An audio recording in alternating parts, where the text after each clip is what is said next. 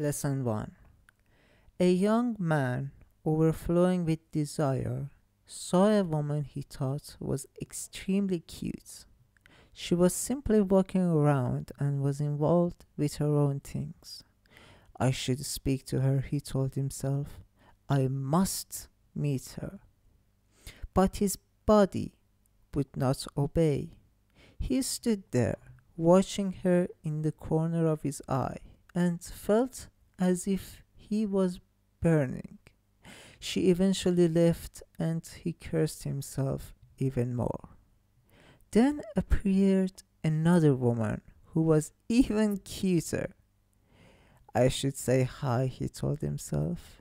Yet he stood like a statue, and his body felt as if he was burning. She's out of my league. She would never go for someone like me. He never approached, and the woman left.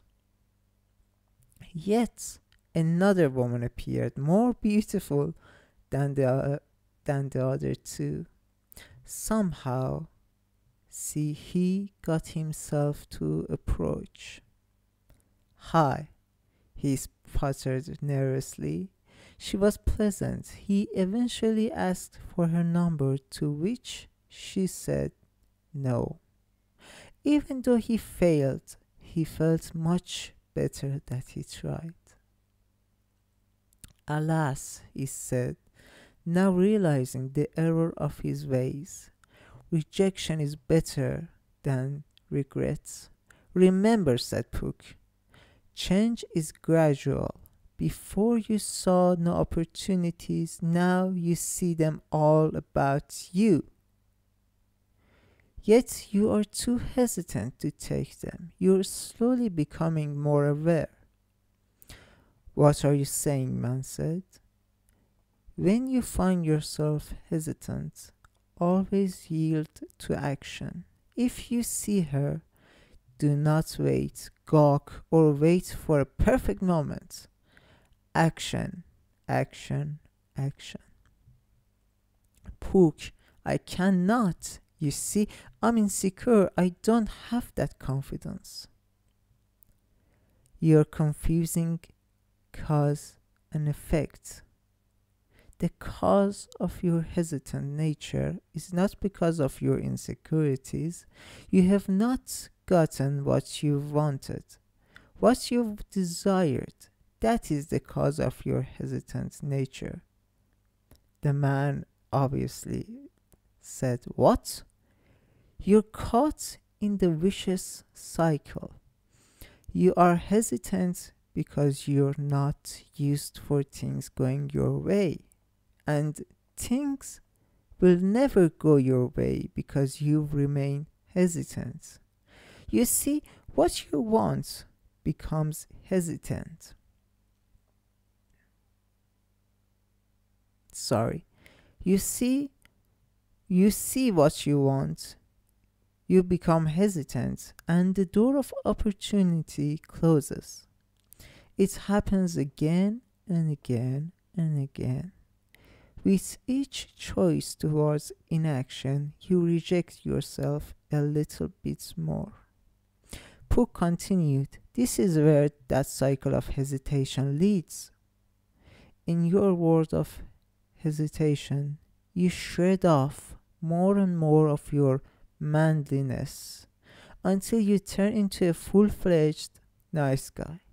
Then you seek to remove hesitation by making the approach risk-free. Then you start giving gifts, poetry, flowers, and declaration of love. You start to examine and re-examine non-existent signals until they read the way you want them to read. In the end, you place her on the pedestal and throw yourself to her worship. I'm going to read this paragraph one more time. Puck continued, this is where the cycle of hesitation leads.